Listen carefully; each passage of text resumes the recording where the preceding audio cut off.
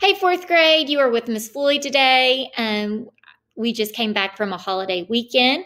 So I just want to tell you that I hope you all had a wonderful few days off. Whatever you did with your 3 days, if you ate so much good food, if you slept in late, if you played video games all day, if you played outside all day, whatever you did, I hope you all had a great break.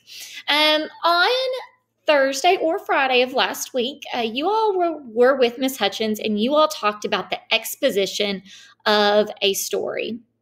So, when talking about the exposition, you all were supposed to give background information of your story, which tells us something about the plot or characters of the story. This is where you introduce the characters, the setting. This is also where you kind of introduce the problem that the main character has. You give a little insight about what problems they may face. If you remember from last week with Miss Hutchins, you all were learning about the fourth grade story of $1 million, where we learned that our main character won $1 million. Kind of in a struggle right now. Does he want to treat everybody? Does he want to be responsible with it? But through this passage, we learn that they are going to buy a brand new car. So since we have our exposition done, now we have to start focusing on our rising actions. If you say, Miss Floyd, I have no idea what a rising action is, that's okay. We're going to talk about it.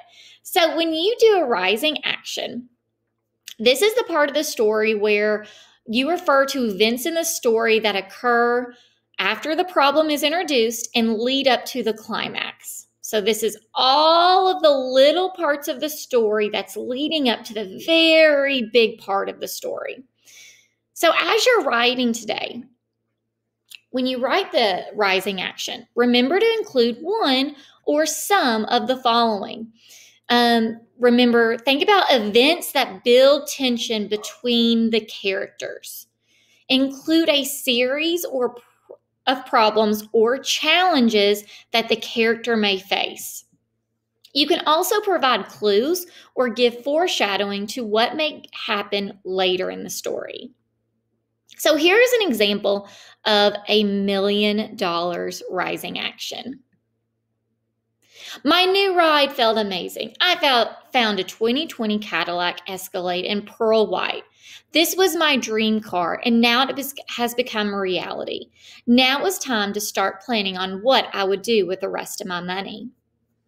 News started to spread quickly. I was getting so many calls, I could hardly keep up with them. Friends from high school, from college, and family sent so much love and joy to me for the big win. People I hadn't talked to in years were calling to congratulate me. It made it all seem even more surreal. Some of my friends suggested I should throw a big party and invite everyone I knew to celebrate the occasion. With my new ride, I thought that was the best way to celebrate everyone else in my life and show the appreciation I had for all of them. The planning began. I started with everyone I could possibly think of for my guest list and started searching for a venue to fit us all. I had managed to create a list of close to 600 people, which seemed like a lot, but hey, I'm a millionaire.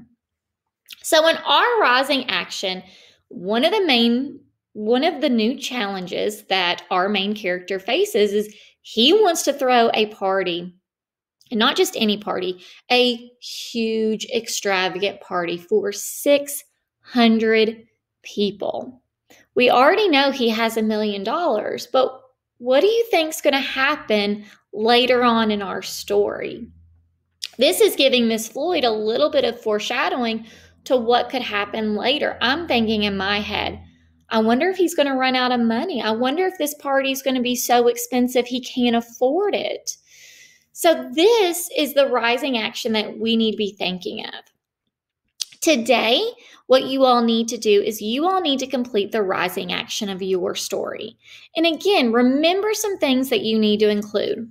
Events that build tension between the characters. Include a series of problems or challenges that the main character may face. give any clues or foreshadowing to what may happen later in the story. If you need help, any help at all, please let your teacher know. Good luck.